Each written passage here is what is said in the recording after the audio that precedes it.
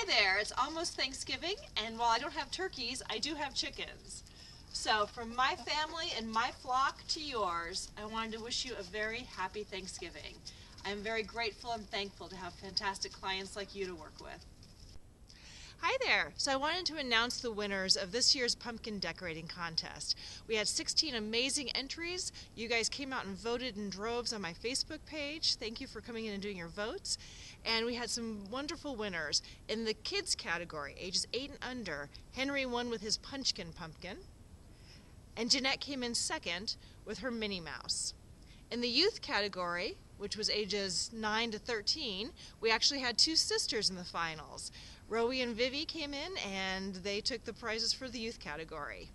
And in the adult category, apparently talent runs in families because we had a husband and wife running off and they tied for winning in the adult category with Rob's Duck and Sarah's Creepy Smile.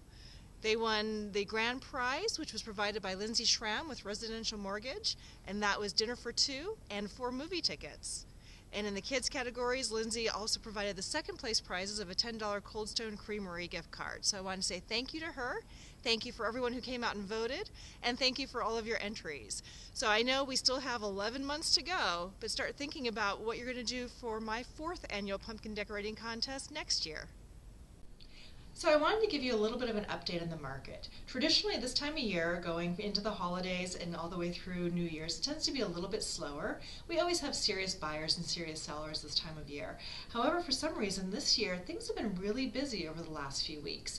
In fact, just a week ago, I put 3 of my listings under contract, and I have a serious buyer right now looking to buy something in Turnagain. So if you know anything in Turnagain, please let me know, because I definitely have a buyer looking in that area. Now that I've given you a little bit of a market update, I want to give you the 3 reasons to put your home on the market during the holidays. Reason number 3, this time of year, the buyers that are looking are more serious. You're going to have fewer tire kickers, you're going to have people who are moving up here who need to be in a place by the beginning of January, and they're serious buyers.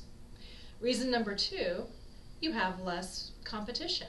Instead of a buyer looking at your home and then going to look at the next 5, 6, 10 homes that are similar, they only have 2 or 3 homes to look at. So there's a better chance of them buying your home and paying the price that you want for it.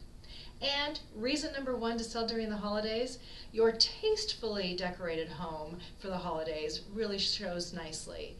It's got great curb appeal generally. If you have some lights, if you have it decorated nicely, it shows a lot better and kind of has a nice homey, warm feeling. Now remember, the key word there is tastefully.